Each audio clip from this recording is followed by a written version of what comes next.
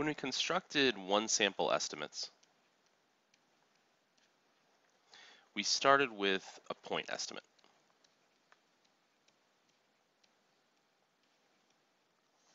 From there, we added and subtracted some margin of error to construct a confidence interval.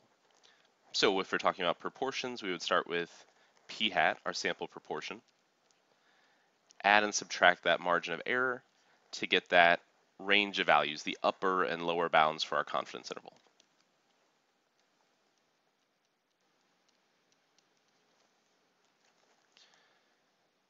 So in this section, we want to start talking about how we do the same thing but with two sample estimates. So the process for creating a two sample estimate is similar. Really the only thing that changes is our point estimate.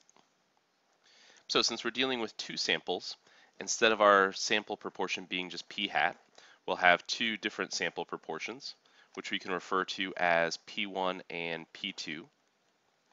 And more specifically, our point estimate will be the difference of those two values.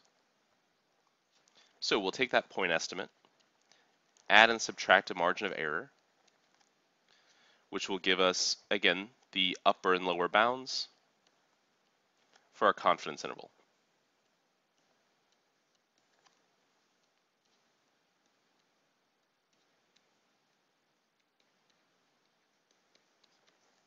So just like with one sample estimates, our point estimate, again in this case the difference of our two sample proportions, will be the exact center of that interval, and then it'll be stretched in each direction by that same amount, that same margin of error.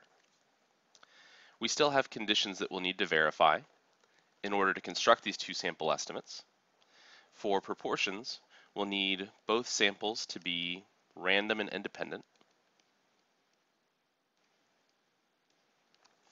We'll need large enough samples for both studies to expect at least 10 successes and 10 failures. And if sampling is done without replacement, we need a population that's 10 times larger than our sample. So again, we'll assume that conditions 1 and 3 are met for any problems that we deal with, which will leave us with verifying that second condition. So again, checking that we have 10 successes and 10 failures, except now we'll need to verify that for two separate sets of results. So to do that, we can take our first sample size times our first sample proportion and verify that that's greater than or equal to 10. And then take our first sample times 1 minus our first sample proportion and verify that that's greater than or equal to 10. So that'll tell us that we have at least 10 successes and at least 10 failures in one of the samples. So then we'll take our second sample size times our second sample proportion, our second sample size times 1 minus our second sample proportion, and verify that those results are both greater than or equal to 10. So we'll have 4 different relatively simple calculations that we need to verify, but we need to make sure that those conditions are met before we proceed with this process of constructing confidence intervals.